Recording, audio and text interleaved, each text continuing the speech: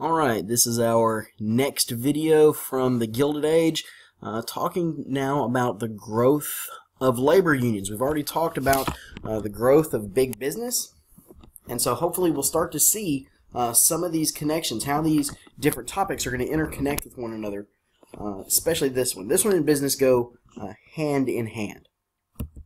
Okay, so what changed in the Gilded Age that caused this growth of the labor union movement?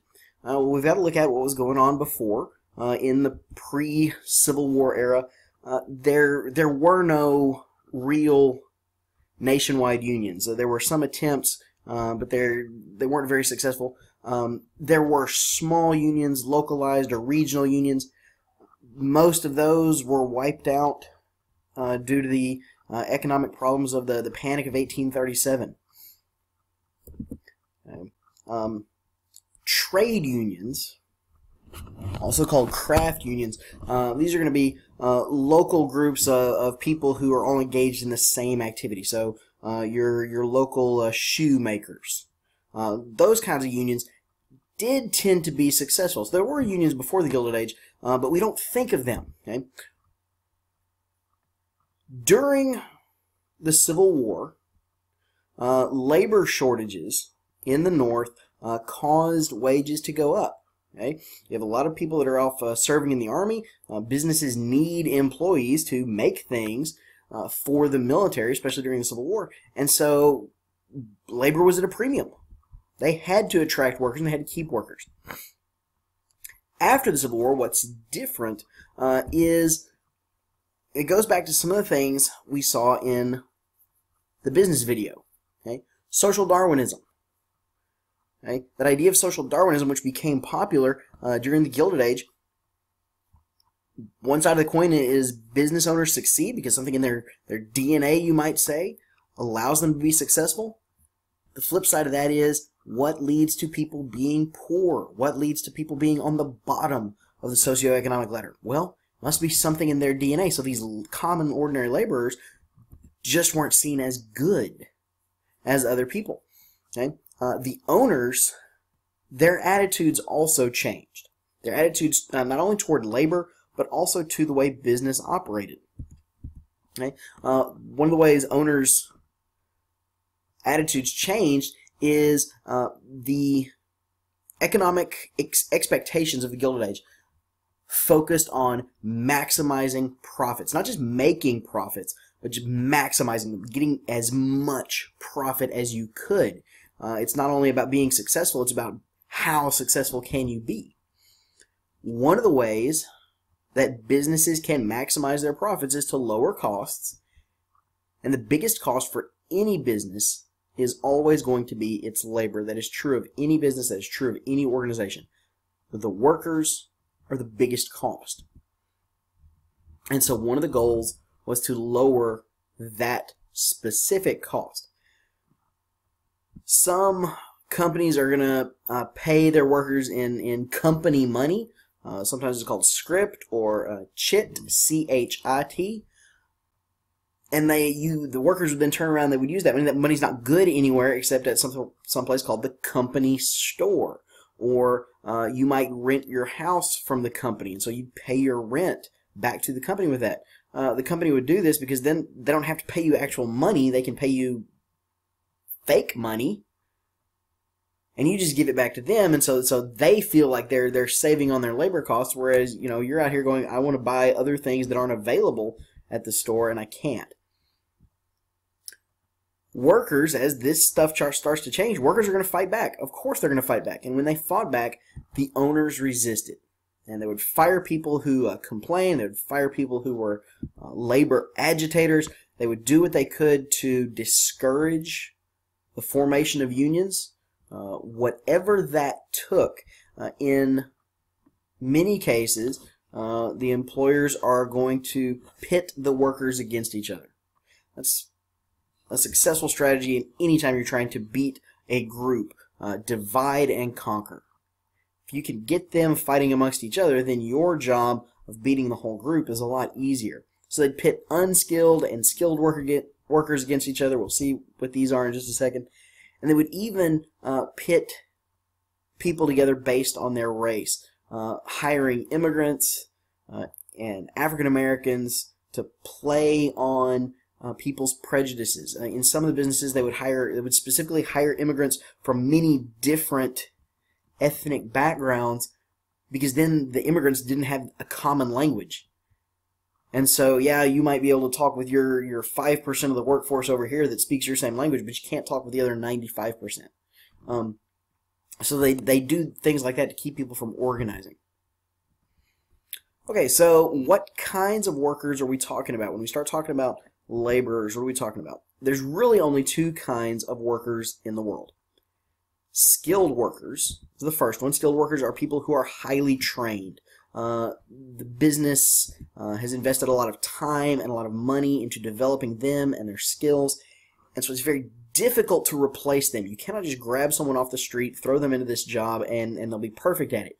They're going to mess up, and you're going to have to train them over many, maybe even years. You're going to spend a lot of money. You're going to invest in them. Because they're so difficult to replace, they earn higher wages.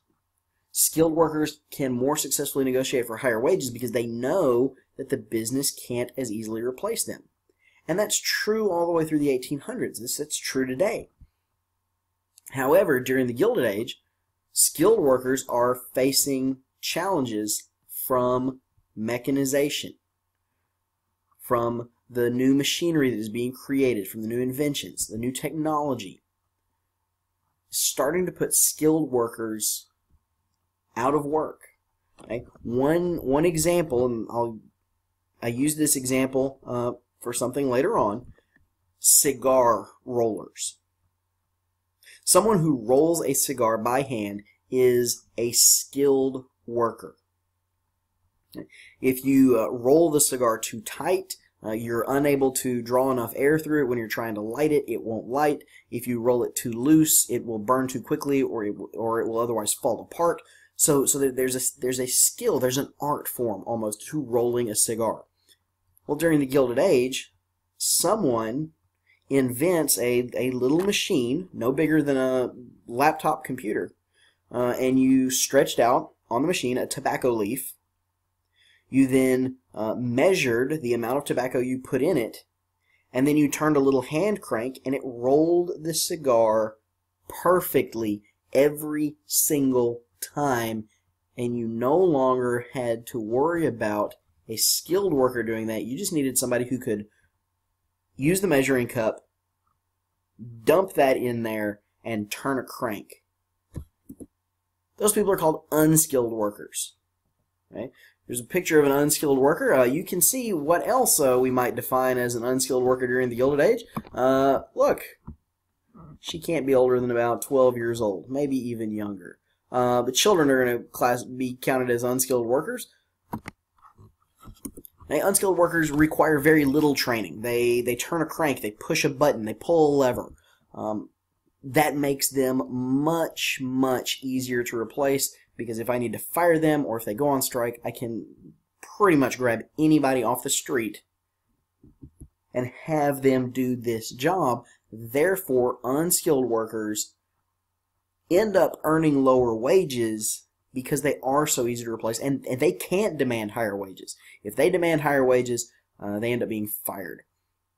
So this is another thing that's going on during the Gilded Age. We have skilled workers being replaced by unskilled workers. And that's going to cause friction between the two groups. All right, so as businesses started taking advantage of workers, labor unions are going to start to form. So here we have the basics.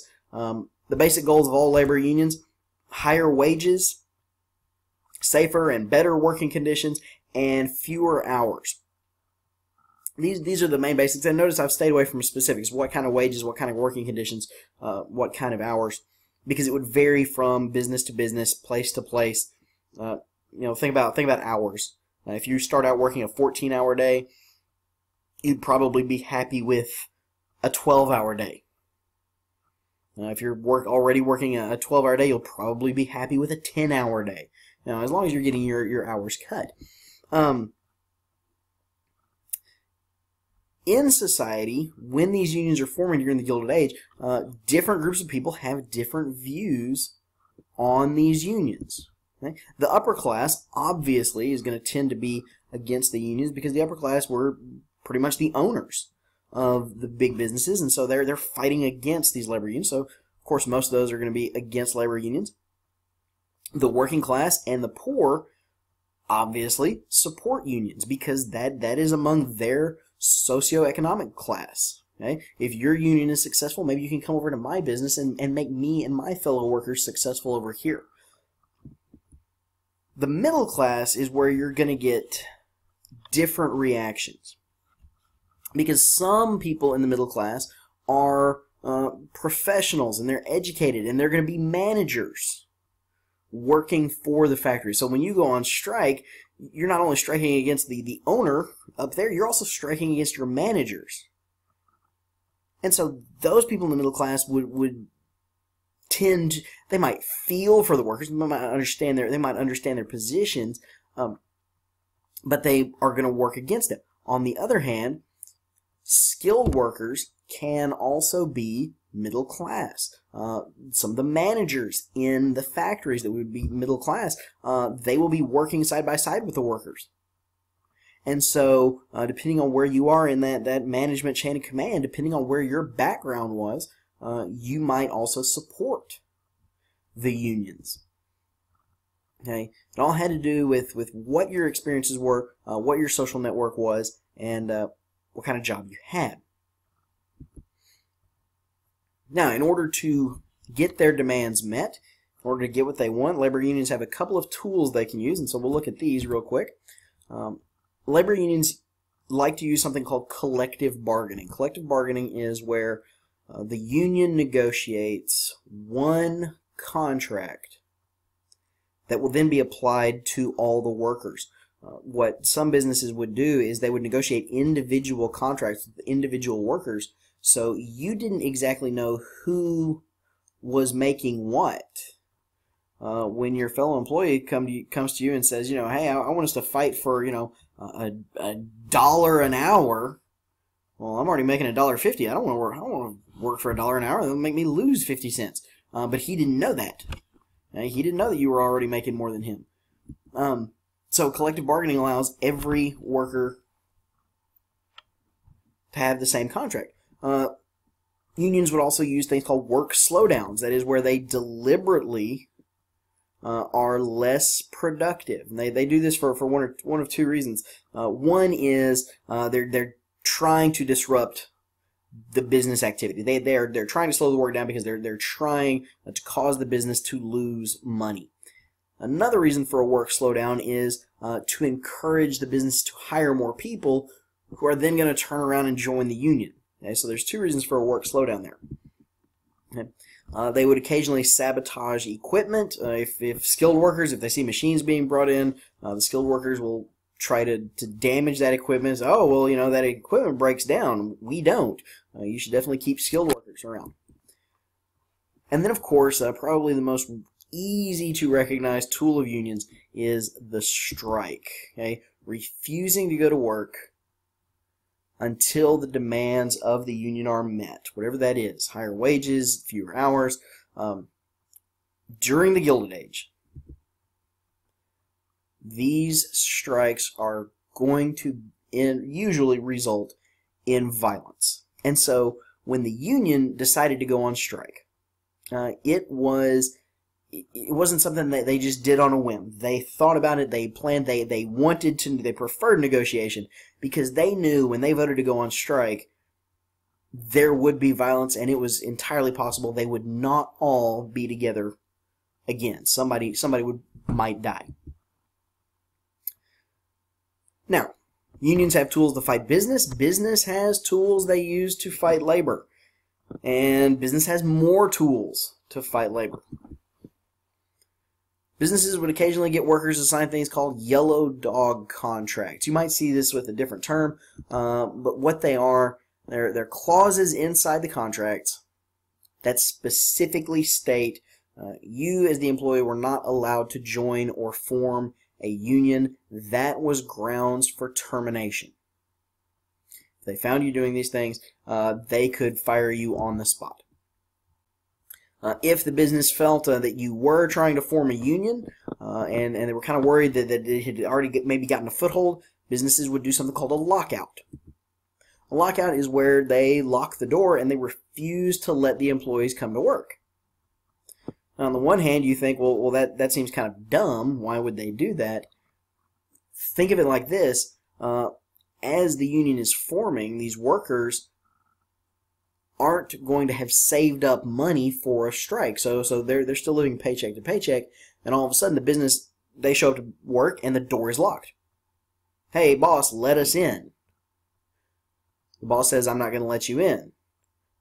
But if I can't go to work, then I can't get paid, then my family starves. Why aren't you going to let us in? Well, because I've heard some union talk, and the only way I'm going to let you in is if you give up the leaders of this movement to unionize the factory or whatever. And once they found out who was trying to form unions or who was causing problems, they would put you on a blacklist. This is a list of people that the businesses would circulate around the area amongst themselves. Okay, here is John Smith. He is on the blacklist. Don't hire him because he causes problems in your factory, in your business. And so they would try to keep these people from getting jobs, because if you can, if you've got the labor organizer and he's unemployed, you keep him, you silence him, and you avoid all that trouble. If you ever end up researching the history of the labor movement during the Gilded Age, sometimes the research can be kind of hard, because if your name did get on a blacklist, well, how are you going to go get another job? Simple way is to change your name. And you're talking, the late 1800s, you could walk around with an assumed name and nobody would know. More tools of business. Businesses could employ people called strike breakers.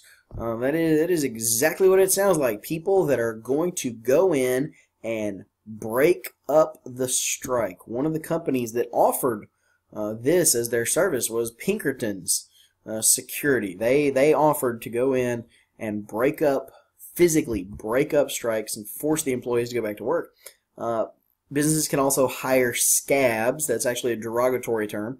And sometimes you see these two terms interchange. Okay, sometimes people will refer to strike breakers. They'll refer to scabs as strike breakers. But what those scabs are replacement workers. Okay, the original workers have gone on strike, but while they are on strike, I am going to hire people to come in. You might have heard of people crossing the picket line. You had to walk through those striking employees on your way to work in the business. You are highly looked down upon by the union. The threat of violence against a scab or someone who crosses the picket line goes way up, because these strikers see you as aiding the enemy. As long as that factory remains open, the business makes money, and we can't get what we want. You are enabling the business to stay open.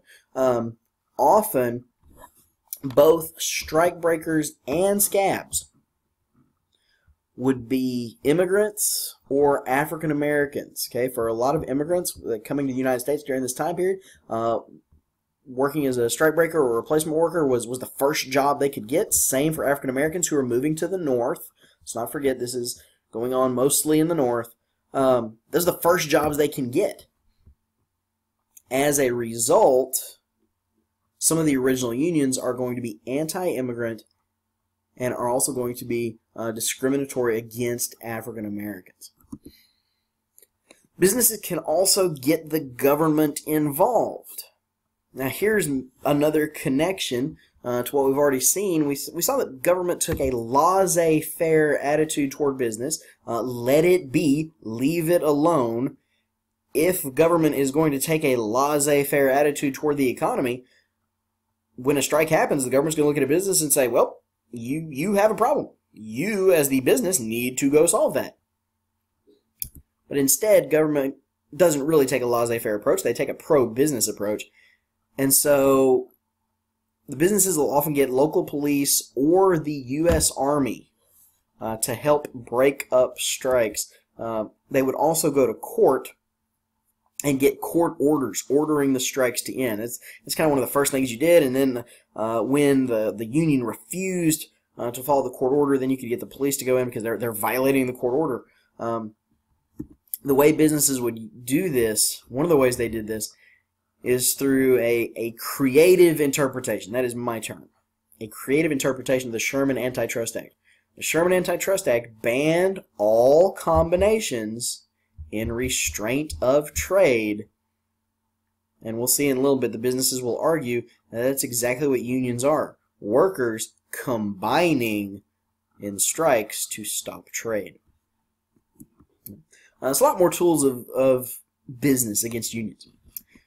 Okay, we're going to go through, hopefully kind of quickly, some of the big unions from the Gilded Age you need to know.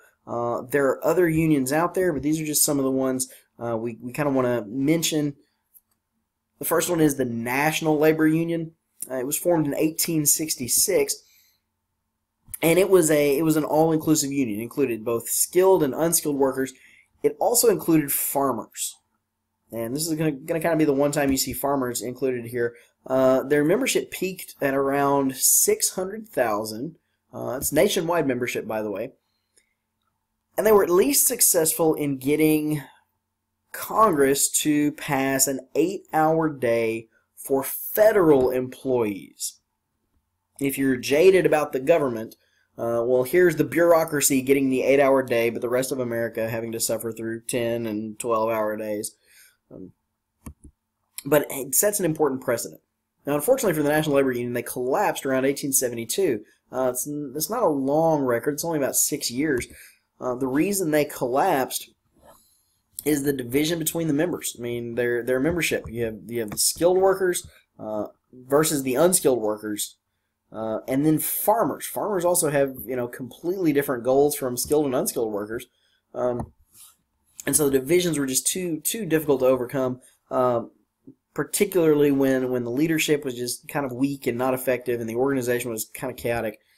And then in the 1870s, there will be a series of economic problems, economic depressions, that will kind of just finish them off. Now, another nationwide labor union that exists is called the Knights of Labor. The Knights of Labor formed in 1869, and again includes both skilled and unskilled workers, but you'll notice here they've dropped the farmers. Probably their most famous leader is this guy named Terence Powderly. He was elected in 1878 to lead the Knights of Labor, and so he will be kind of the driving force in that union for several years. The main goals of the Knights of Labor, they have a lot of them. First is the 8-hour workday.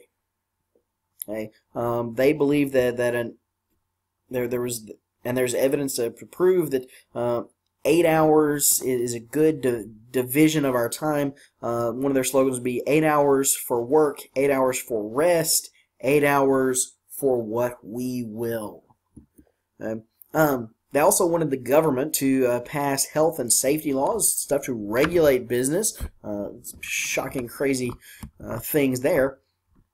They also wanted to see women and men paid equally, and they wanted to see African Americans paid equally as well.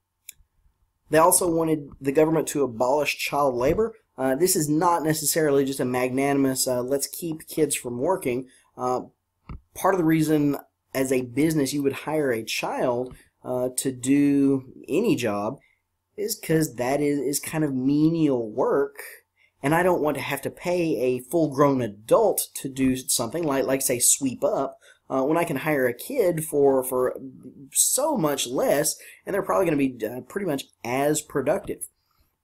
So they felt this was a way actually to get more adults hired. And then they also wanted, and here's where maybe we think that they would cross a line. They want the government to own, not just regulate, but take ownership of some of the big utilities, the telegraphs, the telephones, and the railroads. They see these as some of the more evil corporations, and they believe that if the government owned them, they would treat the employees fairly. Okay? So these are some very, very big goals, they also wanted the government to allow people to use these things called greenbacks. Greenbacks were a different form of paper money that had been used during the Civil War. The government was trying to call in. The government was trying to get rid of greenbacks because it was causing inflation, and they wanted to be able to use these greenbacks. They wanted them to continue to be printed so that they could help pay off their debts. Membership in the Knights of Labor peaked around the early part of 1886. They had over 1 million members nationwide. So it's a huge, huge union, huge membership. Unfortunately, after that peak membership of over 1 million in early 1886, they are going to swiftly collapse. And it has to do with something called the Haymarket Riot. This is something that tests like to ask a lot about, so pay attention here to the Haymarket Riot. What it is, there is a planned protest in downtown Chicago at a place called Haymarket Square. It's scheduled for May 4th, 1886. What they're protesting is police brutality against striking workers the day before, May 3rd.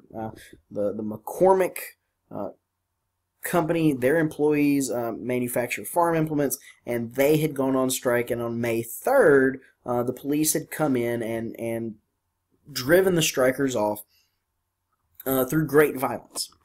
And so the Knights of Labor decided, let's hold a protest in downtown Chicago to protest the brutality against the strikers. At the end of the day, the protest lasts all day. And it is a mostly peaceful demonstration. At the end of the day, and we're talking like 10 o'clock at night, most of the protesters have gone home.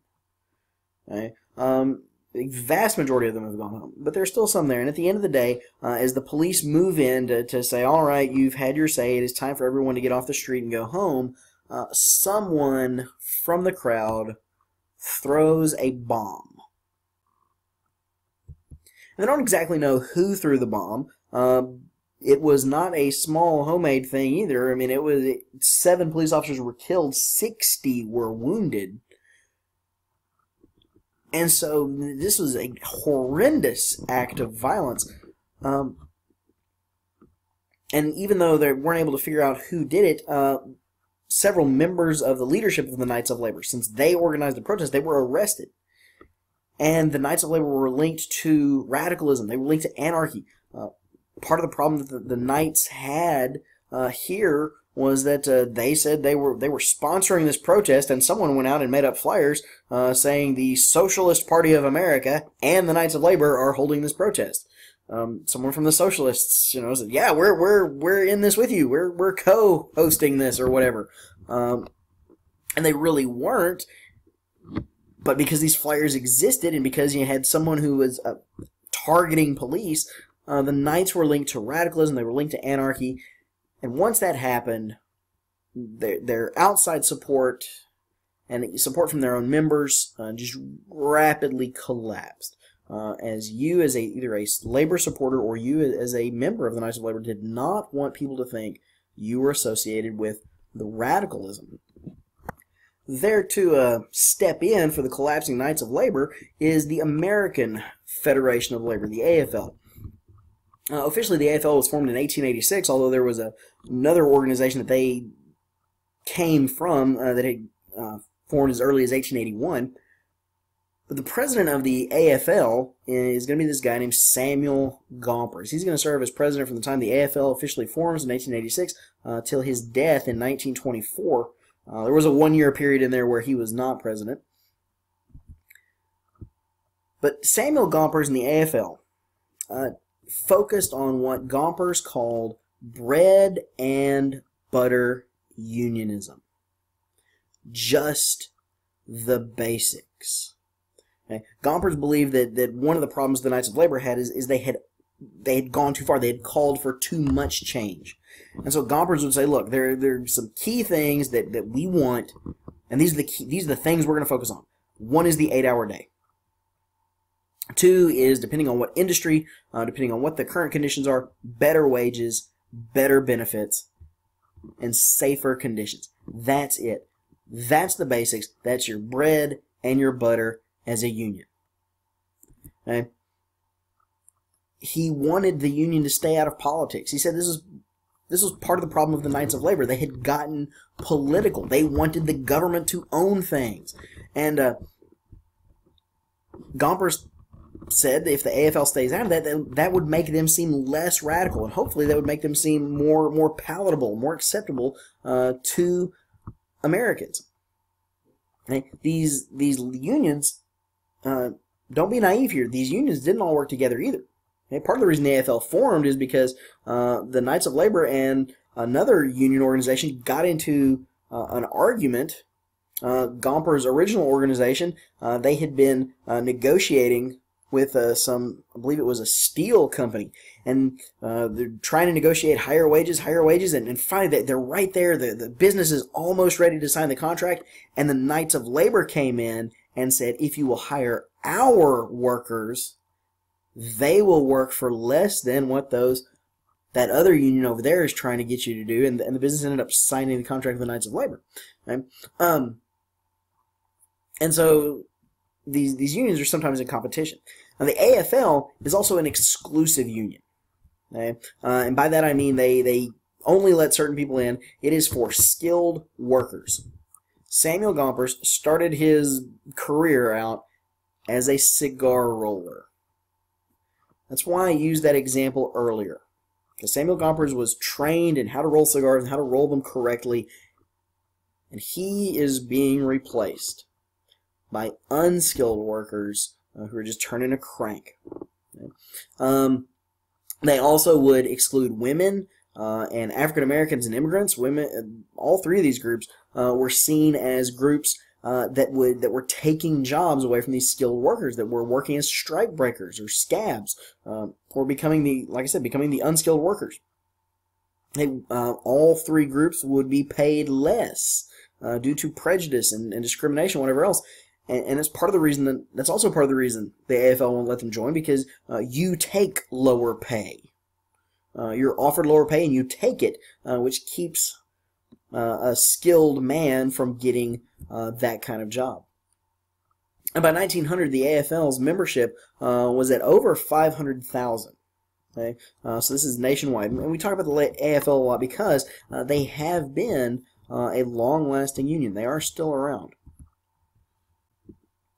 I've talked about some unions, so we'll finish up talking about some important strikes. Now, not all of them. Just like our list of unions was not an exhaustive list of all unions, this is not an exhaustive list of all strikes. These are just some of the big ones. So the first one we have here is the Great Railroad Strike of 1877. It has its origins in the Panic of 1873, the economic depression, and the effects that were felt through the economy for several years because of that. During the Panic of 1873, when the economy started to collapse, the railroads would cut wages.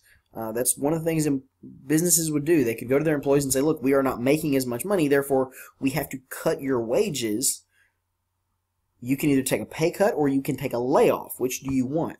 And so they would cut wages. Well, by 1877, 4 years after this panic started, workers are being paid only 45% of what they had been getting in 1873. So imagine your salary has been cut in half over the last 4 years. And so railroad workers started with the Baltimore and Ohio Railroad, but workers in several different railroad companies went on strike. They started in West Virginia, it moved up into Pittsburgh, and then it would move in different places around the country as more workers found out what was going on. The Army ended up being sent in to stop the strikes, especially in West Virginia. The local police had been sent in to stop the strike in West Virginia, and they went to talk to the workers and decided no, they were on the side of the workers and didn't do anything. So the state militia and the army had to be called out. So there was violence between the authorities and the workers, but there was also violence from the side of the workers directed toward the businesses. Okay, this is a drawing of the destruction of the Lebanon Valley Railroad Bridge, wherever that happens to be. I'm just reading the caption down here at the bottom. But that's one of the things that the workers did. In several rail yards, they set fire to the rail cars. In this case, they destroyed this bridge that the business had put up. The problem with that is, because there was so much destruction of property and so much damage, many people are going to be turned off from supporting this union, and the strike ended up collapsing because people, I can't support you. You destroy this. One of the business owners was a guy named Tom Scott. Tom Scott had been in the railroad business for years, and his company was destroyed because of the railroad strike of 1877. A major strike is in 1892, and it's called the Homestead Strike. Okay? This one's probably talked about more on tests than the others. Okay? Homestead Strike starts in Pennsylvania at the Homestead Steel Mill, which is part of Andrew Carnegie's steel empire. Okay. The workers had seen kind of the same thing happen as the railroad workers. Their wages had been cut. They had, before they'd been sold to Carnegie, they had been kind of I don't want to say they were sharing in the profits of the mill, but they were getting incentives. And with Carnegie, they weren't, and so they took over the plant. This is something else that strikers do. They could take over the plant, and they said, "Look, we're taking over the plant, and we're not going to have the plant up and running again until we get a better contract." Carnegie is, at this point, he is not overseeing day-to-day operations of his business. He leaves that to the chairman of his company. It's a guy named Henry Clay Frick. Carnegie was actually vacationing in Scotland, and Frick sent him a telegram saying, "Hey, there's a strike in Homestead. What do you want me to do about that?" And Carnegie's response was, "Well, I handle it." Which Frick took to mean, I can do whatever I want. Frick tells the workers he is not going to negotiate, and they need to go back to work. They tell him they're not going to go back to work until he negotiates. So instead, he hires Pinkertons, and he hires them to go in and retake the plant. What Pinkertons is going to do is they're going to put 300 armed men on two boats. They're going to sail them down the river, and they will dock basically right behind the plant, rush the plant, and force the strikers out. Unfortunately for the Pinkertons guys, as the barges come down, they're seen, and the workers are there to meet them, and they open fire. The workers open fire on the Pinkertons. Pinkertons opens fire on the workers. The Pinkertons men were held down. They were held on the barges, several wounded, before they finally had to surrender. If you think of this as kind of military action. And then they're drugged, they have to walk out of town with the families and friends of all the people in the plant, they're on the side of the road, kind of, throwing things at them, yelling at them, spitting at them, hitting them. It takes the army, it takes the state militia going in to restore order, and that's, the troops are sent in, and they force the strikers out. And so the strike itself only lasted about 2 weeks, but in those 2 weeks, the strike was broken. The union was broken, and the plant was back under company control, and the people that were working there, if you had been a part of the strike, if you'd been working at the plant before the strike, you actually ended up making less money than you were before the strike had started. So it was an absolute disaster for the union, but it was also a PR nightmare for Carnegie. This is a picture of the Pinkertons, as they're trying to come off the barges, and the workers firing back. This is an image from the other side as the workers are they've taken over the plant. They've beaten the Pinkertons. Maybe you can see the Pinkertons having to march through the group here. The last strike we're going to look at is the Pullman strike from 1894. This is another railroad strike. It was caused by the Panic of 1893. And I use it because it's specific to the Pullman Company, and it shows a couple different things here. Hey, the Pullman employees, they rented their homes from the Pullman Company. The Pullman Company set up a town, so you had a company town. And they said, as part of working for us, we will rent you your house. You can come stay in the house that the company owns. You just pay us rent. Well, because of the Panic of 1893, economic downturn, Pullman cuts wages. And they cut wages, and they cut wages. And over the last year, they've cut wages by about 1/3. And so the company knows that the workers are not making as much money, but the company did not cut rent. So they cut wages, but they didn't cut rent. You still owed the same amount for your house. And finally, the American Railway Union, which is the union that the Pullman guys are working for, they said, you know what, we can't do this. Our expenses remain the same, but our take-home pay is less. And so they called the strike. The president of the ARU is this guy, Eugene V. Debs. You might see him in small paragraphs here from here through the next several chapters, as he is going to be president here of this labor union. Later, he will become a socialist, believing that the workers needed to kind of take over and eliminate the business elite. He would run for president 5 times over the course of the next 3 decades. The Pullman Company is going to go to court, and they are going to get an injunction. It's a court order to stop performing some activity, in this case the strike. Pullman gets an injunction from the court ordering the strikers to stop based on the Sherman Antitrust Act.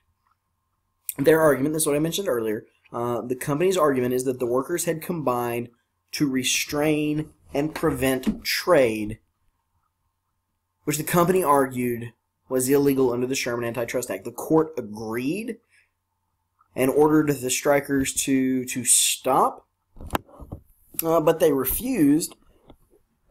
And so what the Pullman Company did is they actually went to a rail yard that was unoccupied, and they found a car that was carrying the U.S. mail. And they actually pushed this one rail car into their rail yard in Cleveland, in Ohio. Pushed this car in there, and again ordered the strikers, okay, get back to work.